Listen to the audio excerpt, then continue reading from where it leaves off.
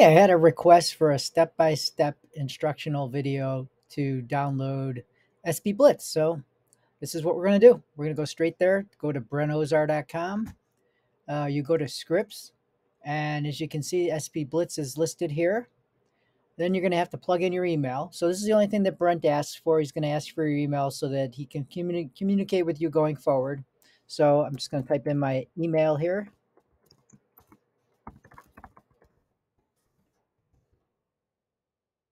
And you select what you want. So in this case, I want the first responder kit.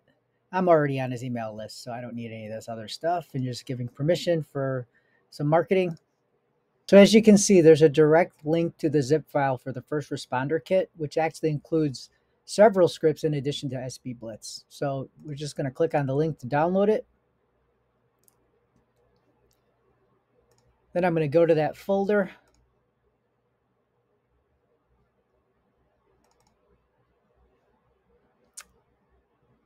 And this is the contents of the zip file.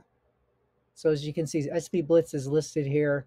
There's several of the scripts that we can talk about if you guys have questions, but this is what we're interested in right now. I'm going to open that up.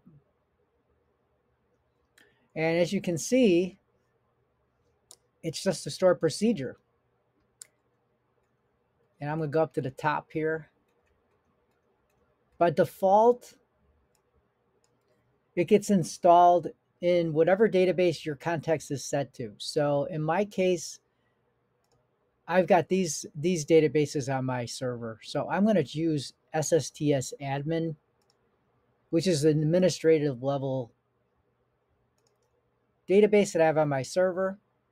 And all I'm going to do is run this procedure. And then it gets installed in that database. So I'm going to go down to the procedures. And as you can see, there's spBlitz installed right there. And then you can actually just run it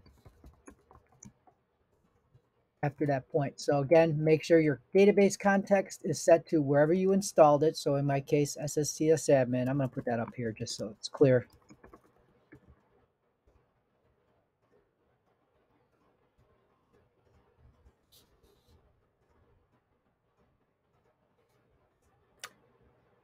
So it's running right now. Shouldn't take too long since this is just a real small server I've got running here. Not much going on. We'll give it a couple seconds. And there you go. So now you've got your findings from spBlitz, and they're categorized. So you got findings groups.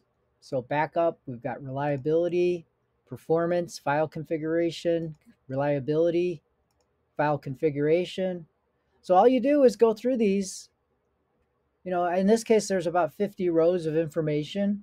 If you get some sort of a finding that you see that you want to dig into, there's actually URLs that you can go to and paste into your browser to dig into the details.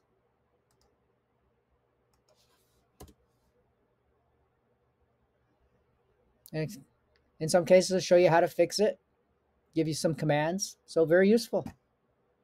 That's it.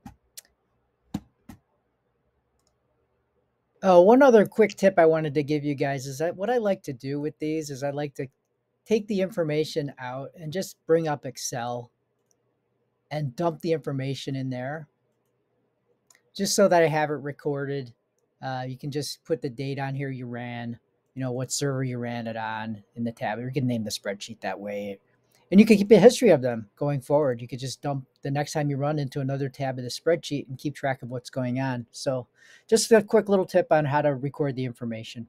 Okay, I hope that helped. So anybody who had questions on how to actually get spBlitz downloaded and installed and run, there you go. So hope you liked the video. Please like and subscribe. Comments are welcome, and more questions are certainly welcome. Thanks, guys.